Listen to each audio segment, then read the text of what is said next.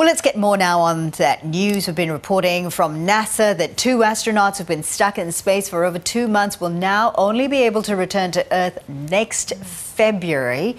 Dr. Brad Tucker is an astrophysicist with the Australian National University. He joins us now from Canberra. Very good morning to you, Brad.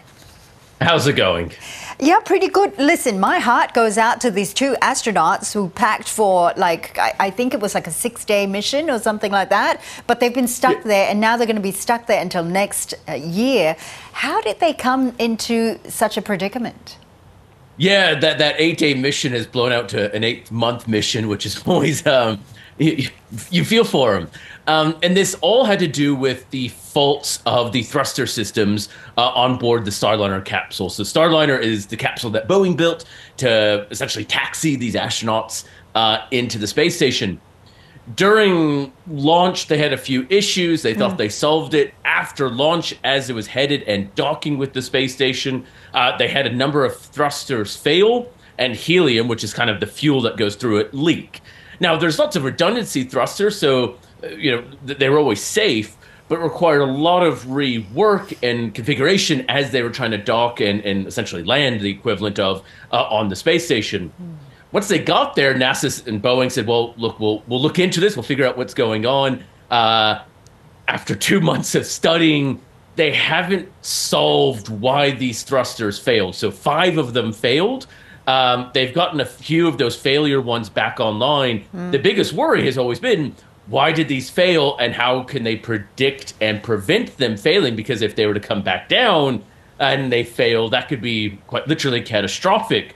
So at the end of the day, they've had to choose to have an extended stay essentially in space. Right. So now SpaceX is coming to their rescue next year. This must be a reputational blow for Boeing, given their recent record on safety. Look, it's an interesting one because Boeing and SpaceX were contracted out by NASA for this commercial crew program back in 2010, and for years they were neck and neck. SpaceX was the newcomer. SpaceX was the somewhat untrusted company. Boeing had a long history in space, all the way back to almost the Apollo days. So Boeing was a safe bet. SpaceX wasn't. Obviously, that has turned. The original plan for their human test flight, the one they're on now, Boeing, was in 2017. So it's already been massively delayed. So yeah, the fact that they're not confident going down in Boeing is a bit of a subtle blow. Obviously, NASA's priority was the safety of astronauts. That's the only thing that mattered. Consequences to Boeing aside, that was not what they're worried about.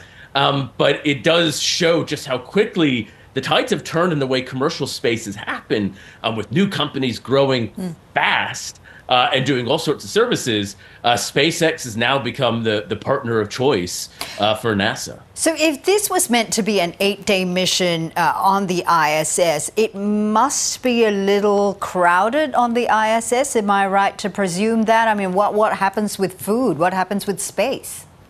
So there's usually always 2 missions going on, a US-led one that has 4 and a Russian-led one that has 3, but there's always an American and Russian on either or to operate their equipment. So the space station can house 11. They've done it in the push when they swap over that crew. But if there was 4 more crew intended to go up next month on the next SpaceX mission to rotate out, it would actually really start to get cramped. Now, NASA always has contingencies. They had extra supplies when they went up, this Boeing crew, maybe not 2 months worth, but they were able to borrow supplies essentially from the other crew and use that, and then have resupply missions. In fact, a resupply mission led by Russia just went up to the space station about a week ago to give extra supplies to the space station. So they've been able to work and shuffle things, but there's only a limit to how much shuffling you can do. And there's also a practical limit because there's only so many docks on the space station, and the Boeing Starliner's essentially blocking up one of those docks. It's like a delayed plane blocking a departure gate. Well, it changes the planes and flights afterward, and that's what's happening here. So they really need that Boeing capsule to get out of the way so the new one, the new SpaceX capsule, could arrive and business resume as normal, because there's been a ton of shuffling to get this to work. Well, given as you've explained that these technical problems were only found after the launch, what does this then mean for future missions? So this is, quite literally almost the billion-dollar question because they have a capsule on the ground that they've been testing and mimicking the faults. They can't solve it on that either. So the question is this a random fault that has happened, or is this almost more of a system and malfunction requiring a new design? Now, that's going to be the critical case because that's going to determine the pathway forward.